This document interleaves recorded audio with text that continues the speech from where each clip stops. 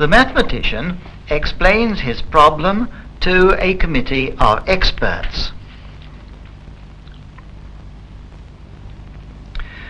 The first thing to do is to make a list of the library subroutines that will be needed.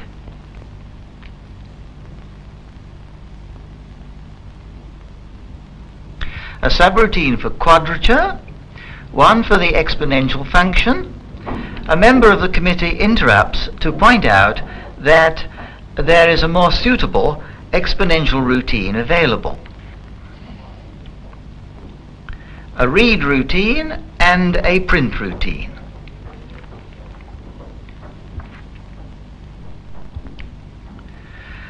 The committee proceeds to discuss the programming of the problem. The programmer gets to work referring to the library catalogue as required. Here is the program sheet. The program is now checked and it is ready for punching. This is Margaret Hartree, who was my secretary at the time. She is in the course of punching the tape, and at the appropriate moment she will go over to get one of the library tapes.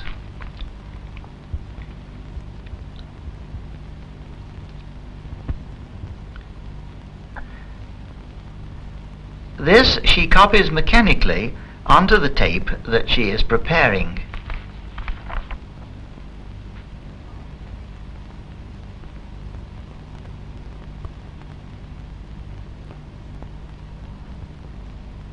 She takes the tape to the computer room, attaches a tape ticket and puts it on the job queue.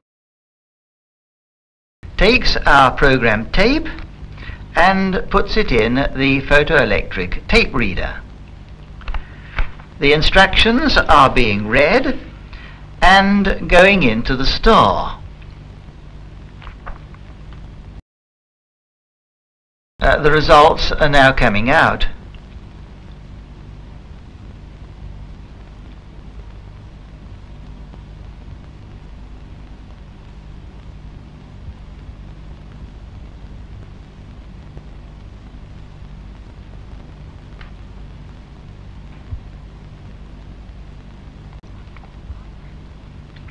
Our programmer collects his results.